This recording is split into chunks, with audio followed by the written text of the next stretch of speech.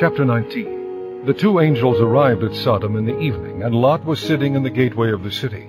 When he saw them, he got up to meet them and bowed down with his face to the ground. "My lords," he said, "please turn aside to your servant's house. You can wash your feet and spend the night, and then go on your way early in the morning." "No," they answered. "we will spend the night in the square." But he insisted so strongly that they did go with him and entered his house. He prepared a meal for them, baking bread without yeast, and they ate. Before they had gone to bed, all the men from every part of the city of Sodom, both young and old, surrounded the house. They called to Lot, "Where are the men who came to you tonight? Bring them out to us so that we can have sex with them." Lot went outside to meet them and shut the door behind him and said, "No, my friends, don't do this wicked thing. Look, I have 2 daughters who have never slept with a man. Let me bring them out to you, and you can do what you like with them. But don't do anything to these men, for they have come under the protection of my roof." "Get out of our way," they replied. And they said, This fellow came here as an alien, and now he wants to play the judge. "We'll treat you worse than them." They kept bringing pressure on Lot and moved forward to break down the door. But the men inside reached out and pulled Lot back into the house and shut the door. Then they struck the men who were at the door of the house, young and old, with blindness, so that they could not find the door. The 2 men said to Lot, "Do you have anyone else here, sons-in-law, sons or daughters, or anyone else in the city who belongs to you? Get them out of here, because we are going to destroy this place. The outcries of the Lord against its people is so great that he has sent us to destroy it." So Lot went out and spoke to his sons-in-law who were pledged to marry his daughters. He said, "Hurry and get out of this place, because the Lord is about to destroy the city." But his sons-in-law thought he was joking. With the coming of dawn, the angels urged Lot, saying, "Hurry, take your wife and your 2 daughters who are here, or you will be swept away when the city is punished." When he hesitated, the men grasped his hand and the hands of his wife and of his 2 daughters and led them safely out of the city, for the Lord was merciful to them. As soon as they had brought them out, one of them said, "Flee for your lives. Do not look back, and don't stop anywhere on the plain. Flee to the mountains, or you will be swept away." But Lot said to them, "No, my lords, please. Your servant has found favor in your eyes, and you have shown great kindness to me in sparing my life. But I can't flee to the mountains. This disaster will overtake me, and I'll die. Look, here is a town near enough to run to, and it is small. Let me flee to it. It is very small, isn't it? Then my life will be spared." He said to him, "Very well, I will grant this request too. I will not overthrow the town you speak of, but flee there quickly, because I cannot do anything until you reach it." That is why the town was called Zoar. By the time Lot reached Zoar, the sun had risen over the land. Then the Lord rained down burning sulfur on Sodom and Gomorrah from the Lord out of the heavens. Thus he overthrew those cities and the entire plain, including all those living in the cities, and also the vegetation in the land. But Lot's wife looked back, and she became a pillar of salt. Early the next morning Abraham got up and returned to the place where he had stood before the Lord. He looked down toward Sodom and Gomorrah, toward all the land of the plain, and he saw dense smoke rising from the land, like smoke from a furnace. So when God destroyed the cities of the plain, he remembered Abraham, and he brought Lot out of the catastrophe that overthrew the cities where Lot had lived. Lot and his 2 daughters left Zoar and settled in the mountains, for he was afraid to stay in Zoar. He and his 2 daughters lived in a cave. One day the older daughter said to the younger, "Our father is old, and there is no man around here to lie with us, as is the custom all over the earth.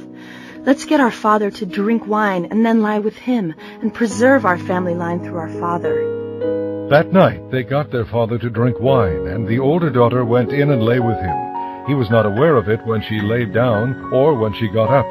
The next day the older daughter said to the younger, "Last night I lay with my father.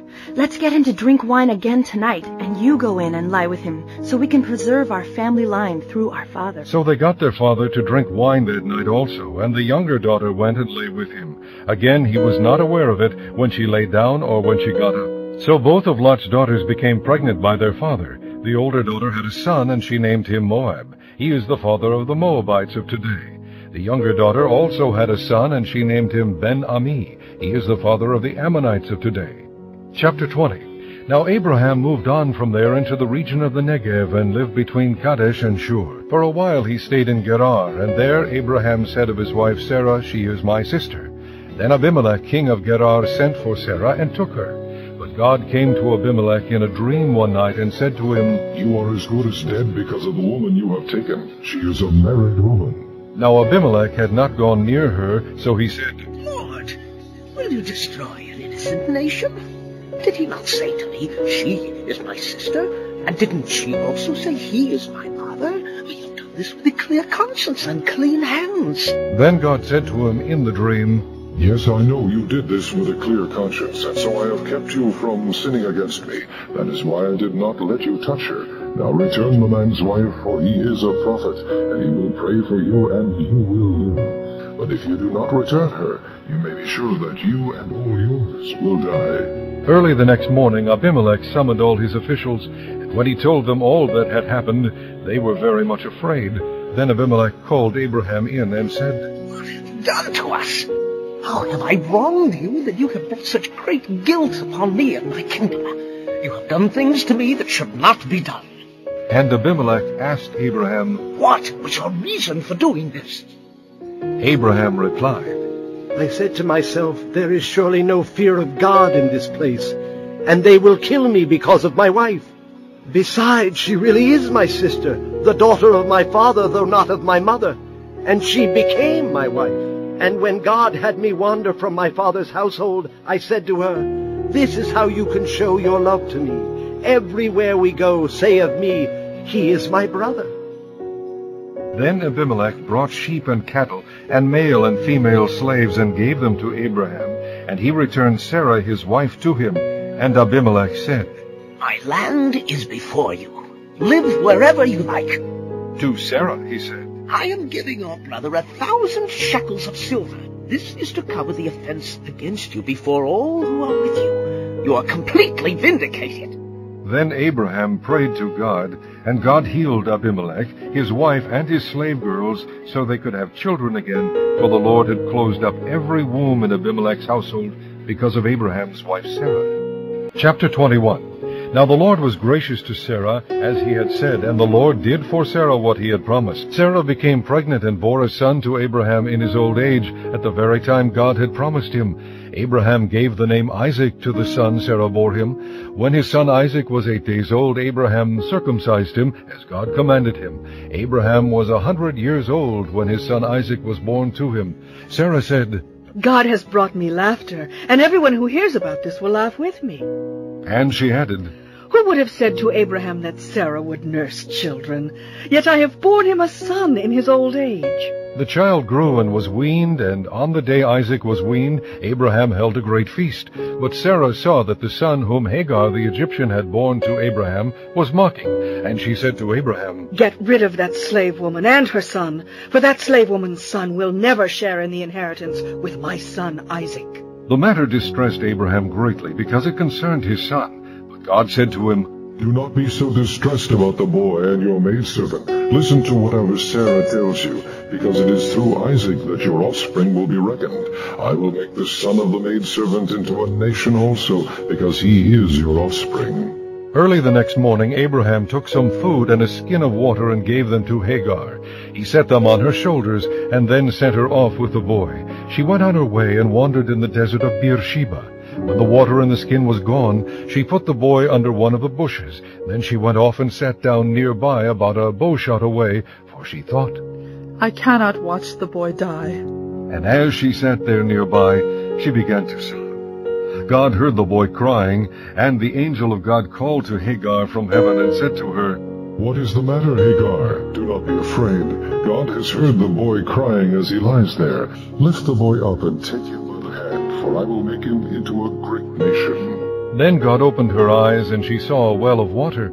So she went and filled the skin with water and gave the boy a drink. God was with the boy as he grew up. He lived in the desert and became an archer. While he was living in the desert of Paran, his mother got a wife for him from Egypt. At that time Abimelech and Phicol, the commander of his forces, said to Abraham, God is with you in everything you do. Now swear to me here before God that you will not deal falsely with me or my children or my descendants. Show to me and the country where you are living as an alien the same kindness I have shown to you. Abraham said, I swear it. Then Abraham complained to Abimelech about a well of water that Abimelech's servants had seized. But Abimelech said, I don't know who has done this. You did not tell me, and I heard about it only today. So Abraham brought sheep and cattle and gave them to Abimelech, and the two men made a treaty. Abraham set apart 7 ewe lambs from the flock, and Abimelech asked Abraham, What is the meaning of these 7 ewe lambs you have set apart by themselves? He replied, Accept these 7 lambs from my hand as a witness that I dug this well. So that place was called Beersheba because the two men swore an oath there. After the treaty had been made at Beersheba, Abimelech and Phicol, the commander of his forces, returned to the land of the Philistines. Abraham planted a tamarisk tree in Beersheba, and there he called upon the name of the Lord, the eternal God. And Abraham stayed in the land of the Philistines for a long time.